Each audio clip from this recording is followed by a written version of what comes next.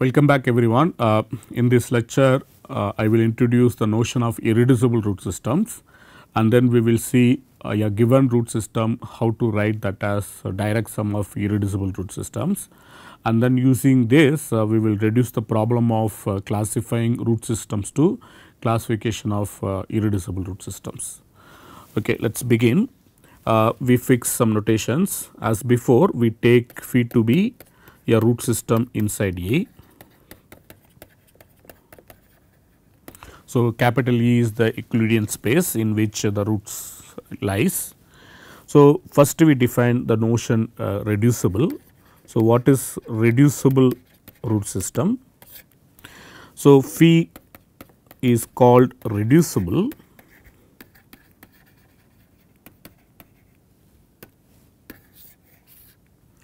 if phi can be written as disjoint union of phi 1 and phi 2 such that all these elements from phi 1 will be orthogonal to elements of phi 2. So, that means the inner product phi 1 phi 2 is 0.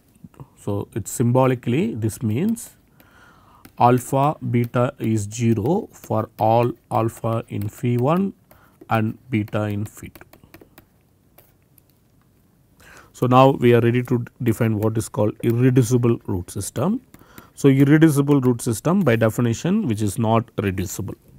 So, phi is called irreducible. So, then you can see that it is not reducible if it is not reducible. So, that means whenever you write phi as disjoint union of phi 1 and phi 2. So, then there exists alpha in phi 1 and beta in phi 2 such that the inner product alpha beta must be non-zero. So, that is what irreducibility means. Okay. So, why this irreducibility naturally motivated? So, that is motivated for the following reason. That is because any given root system that can be written as direct sum of irreducible root system. Basically, we write it as disjoint union of irreducible root systems, but we just call them as direct sum. Okay. So, here the proportion. So, given this root system, we can write phi as phi 1 direct sum etc. direct sum phi k. So, that means phi 1 disjoint union etc. disjoint union phi k, where each phi i's are irreducible. Each phi I is an irreducible root system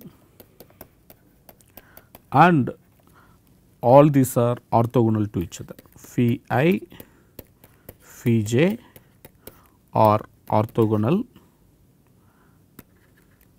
for all I not equal to j between 1 to k. So, you can write phi as disjoint union of phi 1 etc. phi k. Each phi I is actually an irreducible root system and phi a and phi j they are orthogonal to each other for all I not equal to j. So, this is the way you can actually write any given root system. So, in this case, so we just call, so if star holds, so we say okay, so this is just a way of saying. So, we say so phi is a direct sum of phi 1 etc. phi k if the above things holds, if star holds. Of course, star means both this phi I to be irreducible as well as phi I phi j equal to 0 whenever I not equal to 0, all these things should hold. In that case, we say phi is a direct sum of this irreducible root system phi I. So, what is the proof? Okay. So, the proof is actually uses some graph theory ideas already. So, in particularly I like this proof because you can see that already some graph theory can be used in order to prove some facts about root system. Later we will see that graph theory is what used very much in order to actually classify irreducible root systems, but anyway this is like a warm up. So, what we do, we define this graph. So, define a graph. So, this is a finite simple graph. So, that means there are no multiple edges and loops. So, we define this graph with a vertex set to be capital pi. So, all the elements of this phi are the vertices of the graph, and what are all the edges?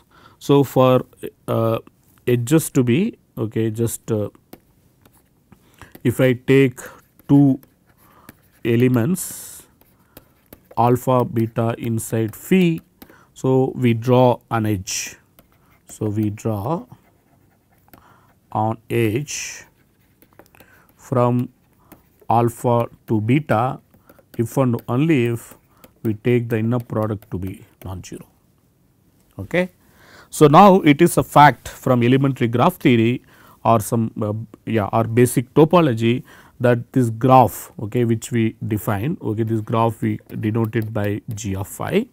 So, this g of phi, since it is a finite graph and it is, you can draw it in R2. So, either you can use basic topology or we can use elementary ideas from graph theory to prove that this G is indeed union of connected subgraphs. Okay. So, G of pi can be written as G1 union etc. Gk. So, this is the disjoint union of Gi's. So, this is disjoint union of graphs such that each Gi is connected simple graph, connected simple graph. So, now what we do, we just take vertex set of Gi to be phi I. So, then it is clear that phi can be written as phi 1 disjoint union etc. disjoint union phi k with the property that phi I comma phi j. So, this inner product is 0 for all I not equal to j. So, the phi I and phi j, they are orthogonal to each other for all I not equal to j. So, now it is an elementary exercise to verify phi I must be a root system. So, this is something I will leave it to check. So, check that phi I is itself a root system and it must be irreducible root system, and phi I is also irreducible because the corresponding graph is actually irreducible. So, it is not very hard to see the graph of phi is connected if and only if phi is irreducible. So, this is something easy to verify. So, G of phi is connected. So, this is also I leave it as exercise, connected if and only if phi is irreducible. So, this proves that any given finite root system can be written as direct sum of irreducible root systems. But now we can actually infer many things about the root system phi if we know this the direct sum factorization.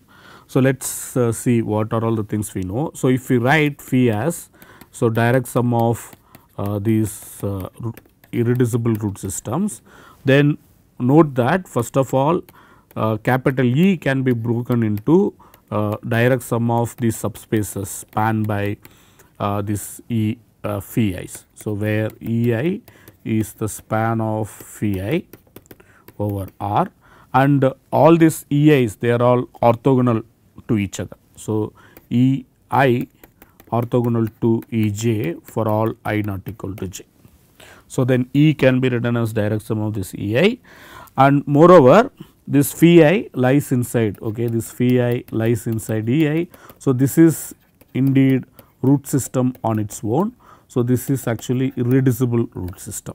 So, that is also very clear. So, now if we take this pi intersection phi I to be pi I, so then it is clear that this pi I is actually a base for this capital phi I.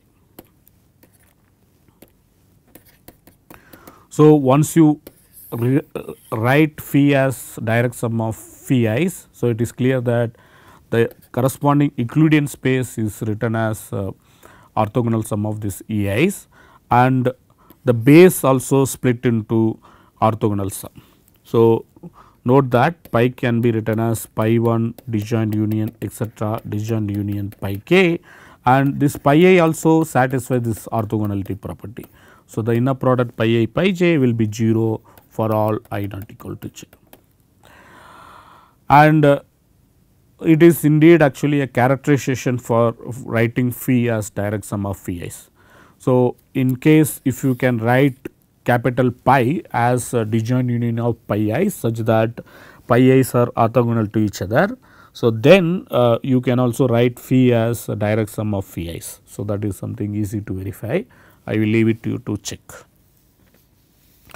So, what we are getting it from this observation? So, from this observation we are getting that to classify all the root system. So, because any root system can be written as a direct sum of irreducible root system. So, it is enough to classify only irreducible root systems.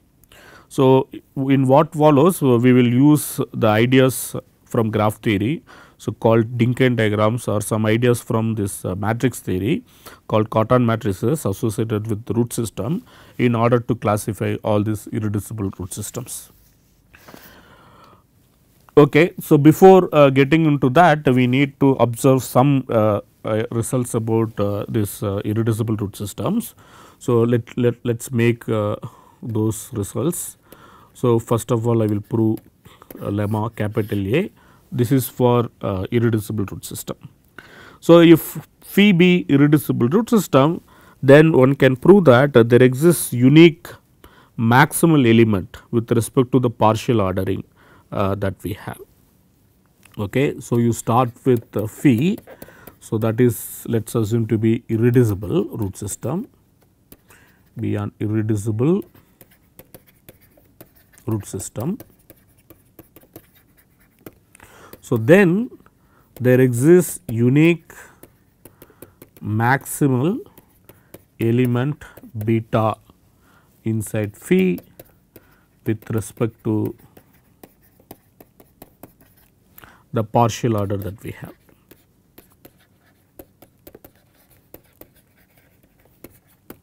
What is the partial order? Recall, the partial order is defined on phi. Okay. So, that is the partial order that we are using. So, lambda mu for lambda mu in phi. So, we define lambda greater than or equal to mu if and only if lambda minus mu it is sum of positive roots. That means, lambda minus mu is in z plus span of pi. So, this is the partial order. So, now this maximal element that also satisfies the following property, and all these properties will be immediate once we establish this beta is actually unique. So, what are all the properties? If we take height of beta, of course, with respect to the simple roots pi, then the height of beta will be always greater than height of alpha for all alpha in phi such that alpha not equal to beta. The second property, if we take the inner product beta alpha, that should be non-positive, non-negative for all alpha in pi. So, now what will be the third property? The third property, you write beta as summation k alpha alpha alpha in pi. So, then we can see that all these coefficients k alpha must be positive. So, this all k alpha must be positive. So, all these properties are satisfied for this maximal root. So, let us prove this. So, how one going to prove? Of course, we have to use the condition that phi is irreducible. So, this is what we need to use. So, let us try to use that. So, this expression is somewhat very important. So, because we are claiming that k alphas are all positive. So, that motivates us to define the following sets. So, first you write beta as summation k alpha, alpha coming from pi. So, since beta is maximal with respect to the partial order, so it is clear that beta must be positive. So, clearly beta must be positive. So, in particularly we can assume that this k alphas are all coming from Z plus for all alpha in pi. So, now what we can do, we can define these two sets, let us call it pi 1 and pi 2. So, this is those alpha is in pi such that k alpha positive, and then you define pi 2 which is those alpha in pi such that this k alpha is equal to 0, because these are all the two options that we have. So, then it is clear that pi can be written as disjoint union of pi 1 and pi 2. From our earlier observation, we can see that pi 1 and pi 2 cannot be orthogonal to each other. So, that means there exists alpha inside pi 2 and alpha dash inside pi 1 such that alpha alpha dash must be non-zero. So, this must be true. Since both alpha and alpha dash they are coming from this set of simple roots pi. So, that forces that the inner product alpha alpha dash must be less than 0, because the angle between any simple roots must be obtuse, that we have already proved. So, this says something about the inner product between beta alpha. So, if you compute what is the inner product between beta alpha, you can see that this is nothing but summation, let us say k gamma gamma, gamma coming from pi times alpha. So, then you can see that gamma alpha will be always non-positive for all gamma. In particularly we can see that this will be less than or equal to k alpha dash times alpha dash comma alpha. So, since k alpha dash is actually coming from alpha dash coming from pi 1, k alpha dash must be positive and this is negative. So, that forces that beta alpha is negative. Now, what happens if beta alpha is negative? From our earlier lemma, we can see that beta plus alpha must be a root. So, this forces, because if beta alpha is non-zero and beta alpha is negative, then we know that beta plus alpha must be a root. So, that forces that this beta plus alpha is a root, which is a contradiction, because this then says that beta plus alpha is bigger than beta, but that is contradiction, since beta is a maximal root by choice. So, that means what we have proved, this actually only happened, that is because we assumed that this pi 2 is non-empty. So, because we assume this is non-empty, that is why we got this contradiction. So, that proves that pi 2 must be empty. So, that means if pi 2 empty, so that forces that pi 1 must be pi. If pi 1 is pi, that means k alpha is positive for all alpha in pi. So, this is something we already proved. Now, of course, in the course of proof, we also observe that this inner product beta alpha cannot be negative. If it is negative, then beta plus alpha must be a root. So, that also proves that the inner product beta alpha must be greater than or equal to 0 for all alpha in pi. So, this is something proves second property. So, now we verified third property and second property. Now, we need to verify the first property and as well as the uniqueness. So, let us assume there is another maximal root. Okay. So, now you can see that. So, let beta b dash to be another maximal root, of course, with respect to the partial order. So, then we can also assume that beta not equal to beta dash, otherwise we are done. Okay. Assume that beta not equal to beta dash. So, then you can see that this beta times beta dash, the inner product. So, that is going to be greater than or equal to beta comma alpha, which is positive for this alpha. Okay. What we can do? We can choose this alpha. So, there exists alpha such that inside pi such that beta dash comma alpha is positive. Okay. So, that is from our earlier observation. Okay. Other not because of our earlier observation. So, we already from our observation we already proved that for any maximal root beta, the inner product beta alpha will be non-negative for all alpha in pi. So, now if beta there is no alpha such that beta dash alpha is positive, then that means beta dash will be orthogonal to alpha for all alpha in pi, but pi spans E. So, that actually contradicts the spanning of pi. So, that means there exists alpha in pi such that this beta dash alpha must be positive, since span of pi exactly equal to E. So, we get such alpha. So, for that alpha we have this inner product beta dash is greater than 0. But then this forces from our earlier lemma beta minus beta dash is actually a root. Then there are two choices. Choice 1, beta minus beta dash could be positive, and choice 2, beta minus beta plus beta is actually positive. So, in the first case what we get? We get beta dash is equal to beta equal to beta dash plus beta minus beta dash. So, this forces that beta is bigger than beta dash, which is a contradiction, because both beta dash are chosen to be maximal elements and beta is not equal to beta dash. And the second case, beta dash minus beta is being in phi plus, implies that beta dash can be written as beta plus beta dash minus beta. So, that forces that beta dash is bigger than beta. Again we get a contradiction because both are maximal and they are distinct. So, this proves that there is no other maximal element different from beta. So, that forces that there exists unique beta maximal inside phi. Okay.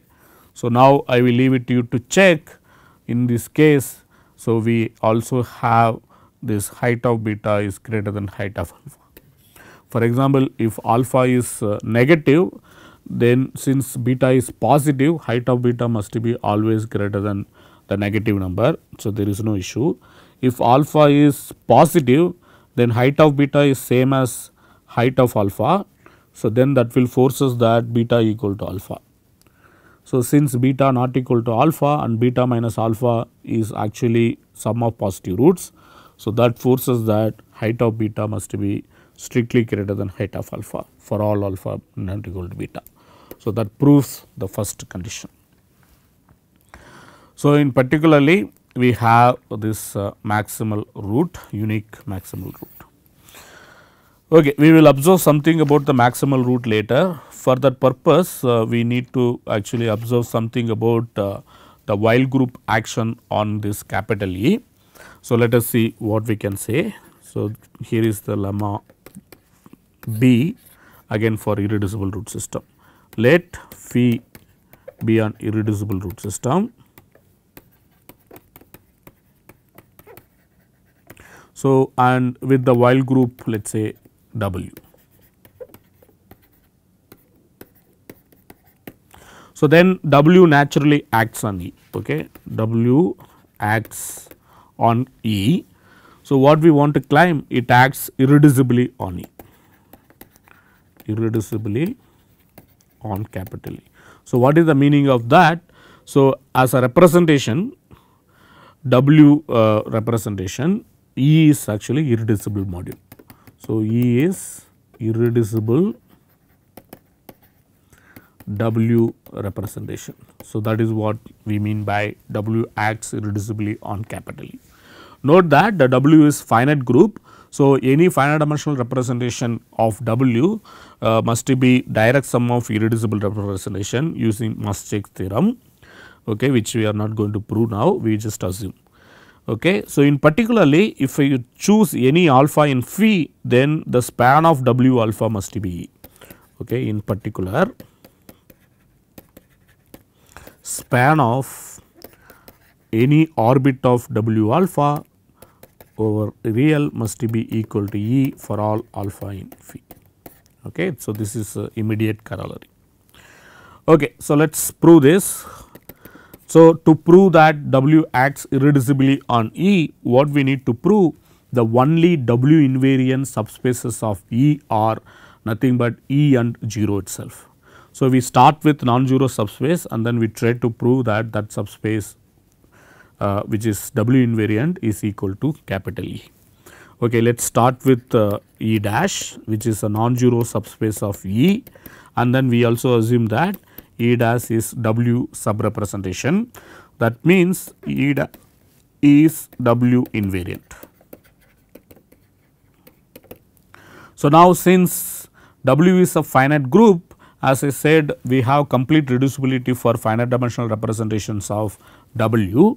Since E is actually finite dimensional space, so then we must have a complementary W subrepresentation of E dash inside E. So, call that is E double dash. So, this is a complementary W sub representation of E for this subrepresentation E dash. That means E can be written as E dash direct sum E double dash. So, now note that for any given alpha inside phi, you can see that either alpha is inside E dash or else E dash is inside P alpha. So, either alpha is inside E dash or E dash is completely contained in P alpha. So, why this is true? So, for example, you can assume alpha not equal to alpha does not belongs to E dash, and then let x is inside capital E dash. So, let us say this is what you have. So, then if you apply S alpha of x, then we get this is exactly equal to x minus twice x alpha divided by alpha alpha alpha. Now, since E dash is W invariant, so S alpha of x must be again inside E dash. So, that is because E dash is W invariant and x is in E dash. So, then this forces that this x alpha, the inner product must be 0, otherwise what will happen, this term will be non-zero. Since x is inside and this sum is inside, that forces that alpha is inside E dash, but we assume that alpha is not in E dash. So, that means we get immediately x is inside P alpha. So, that forces that E dash is subset of P alpha. Okay. So, now we can see that this also implies if alpha is not in E dash for this alpha in phi, so then we should have alpha is inside E double dash.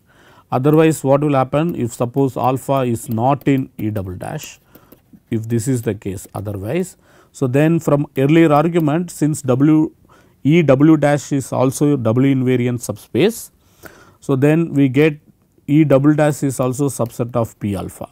Then both E dash and E double dash both are subset of P alpha, that forces that E is subset of P alphas, which is absurd because P alpha is n minus 1 dimensional space or L minus 1 dimensional space and E is L dimensional space. So, P alpha is proper subspace of E, that actually gives us contradiction. So, that means whenever alpha is not in E dash, that forces that alpha is in E double dash. So, then this actually kind of breaks phi into two disjoint sets. One is coming from roots from E dash and then disjoint union roots coming from E double dash. So, now note that phi is written as disjoint union of phi intersection E dash and phi intersection E double dash. Now, since phi irreducible, you can see that. So, this is going to be like, okay, we need to verify this is actually orthogonal decomposition. Okay, then that proves that phi cannot be written as direct sum of these these orthogonal subsets.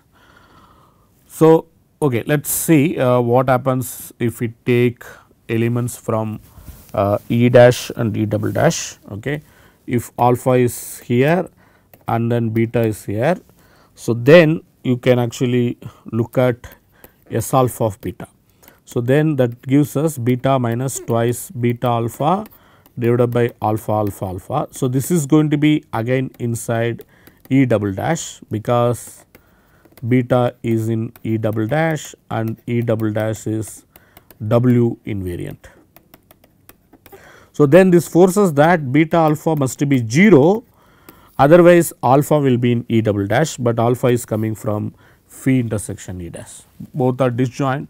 So, that forces that phi intersection E dash is orthogonal to phi intersection E double dash, and this gives reducible, this proves that phi is reducible, which is contradiction because phi is assumed to be irreducible. So, in particularly we get E dash equal to E, otherwise we are getting contradiction. Okay. So, this proves that the action of W on this Euclidean space is actually irreducible action. Okay. In particularly if I take any alpha or any non-zero vector in E and then take W orbit of that non-zero vector, that must actually span this capital E. So, these results again can be used in order to prove, in order to understand the vectors that are lying inside given irreducible root system. So, indeed what we will prove that given irreducible root system, we can prove that at most two root lengths that can occur inside that irreducible root system. So, what is root length? Root length is just a norm of alpha for some alpha in phi. Okay. So, if you take this norm alpha where alpha varies from phi, then sometimes norm alpha can be equal to norm beta, that is what we have seen. From the two dimensional examples, it is clear that only two root lengths are occurring. Okay. So, that is what we are going to prove it for any irreducible root system, and we also prove that all roots of a given length, if alpha beta they have same length, then they must be conjugate under the Weil group action. Okay. Again these results are very important in order to actually understand more about irreducible root system. Maybe we are running out of time now. So, I will do this proof of these results in the next lecture. Thank you.